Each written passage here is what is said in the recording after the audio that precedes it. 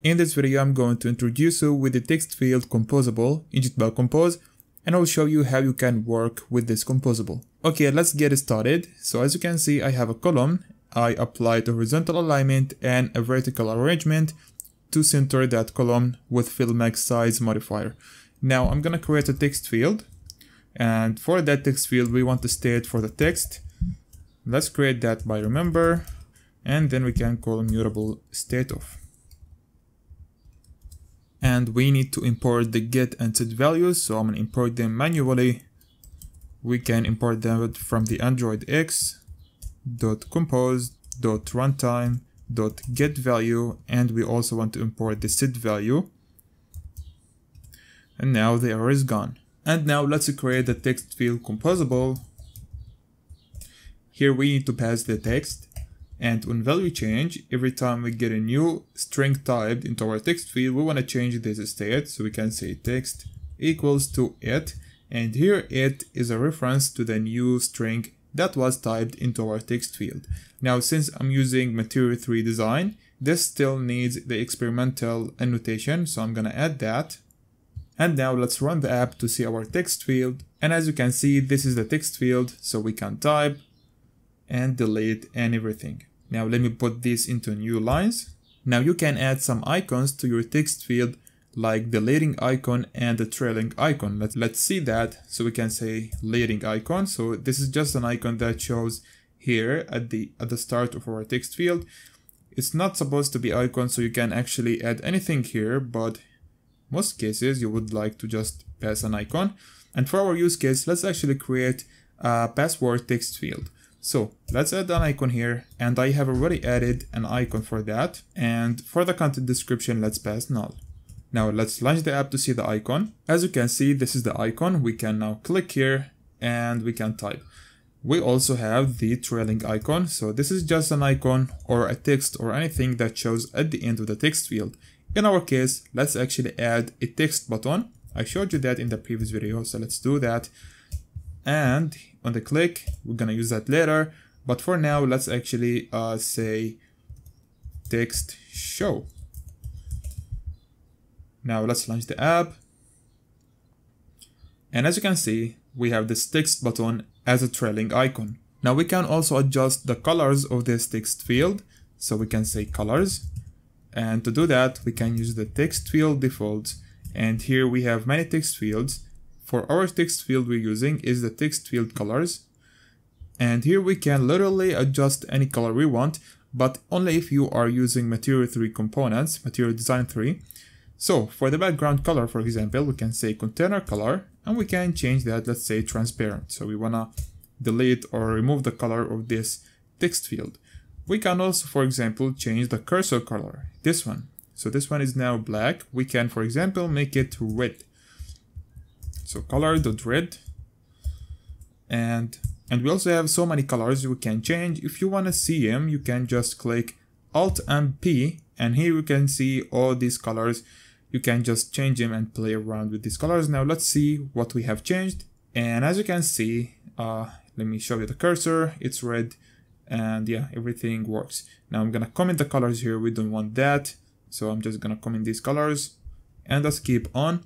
The next thing I want to show you here is the single line. So for our text field, this is just a password. If we click on here, as you can see, it created a new line. We don't want that behavior. We only want to have a single line in our text field. We can just use single line and make this true. Let's launch the app to see that. Now let's say you want to have a hint here that says password. There are two ways to create that. The first one using the placeholder. And here you can just define your placeholder, and this acts like a hint. So let's actually add text here and say password, and let's launch the app.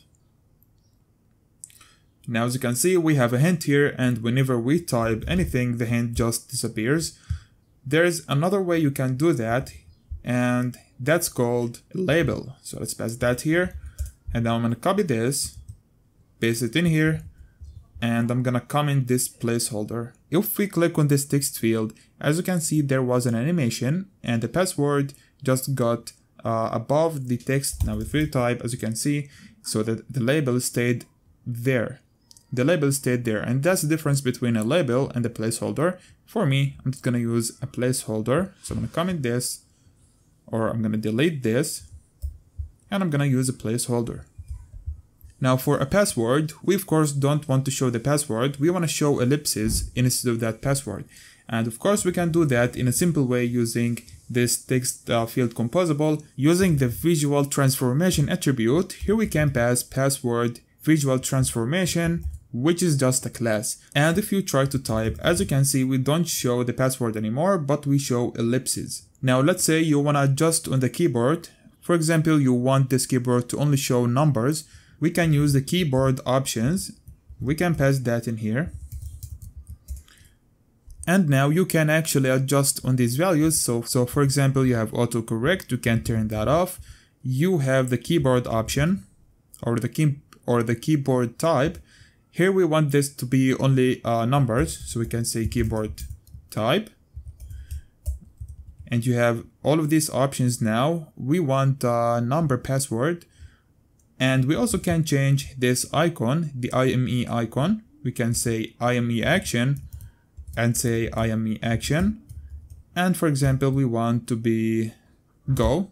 And to get a click callback on this go icon, you also have the keyboard actions. So you can say keyboard actions. And here we want to get a callback on the on go click.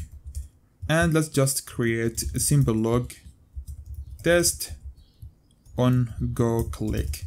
Now let's see our application and let's type, let's click on this icon, and in the logcat now we're supposed to see that.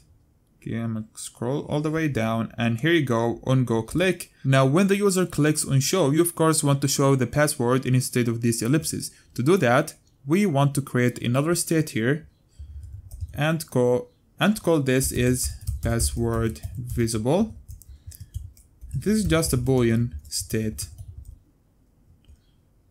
And initially false. So initially we just want to show these ellipses.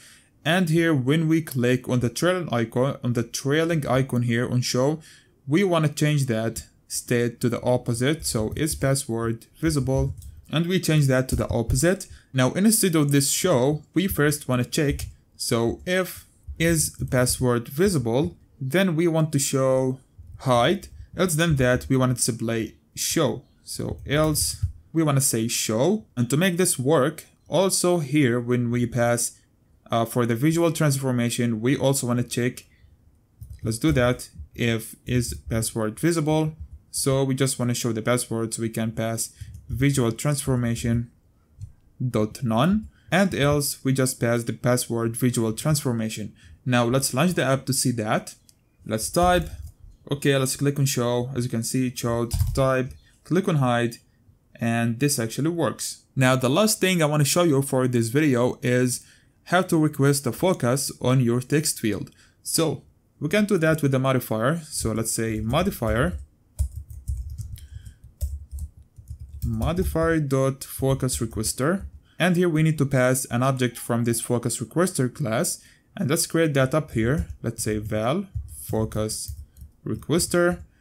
We want to remember that from recompositions, and then we can create focus requester object, and we can pass that object here. And then let's actually have a button, and let's say request focus. Then here, every time we click on that button, we can actually request the focus using the object we created, and we can say request focus. Now let's launch the app and let's click on request focus, and as you can see now we can type, and yeah, so that's what a request focus is. And so that's it for the text field composable. You also have another type of the text field, which is outlined text field. So this just will show borders around your text field. As you can see, you can also adjust on the colors and make this look better. But yeah, I showed you all the important attributes for text field, and we also have basic text field. This one actually is a little bit advanced, and I don't want to cover that in here in this video because it needs a special handling, but I'll make video about that. So that's it for this video actually. Thank you so much for watching. I wish you have a great day and catch you in the next video.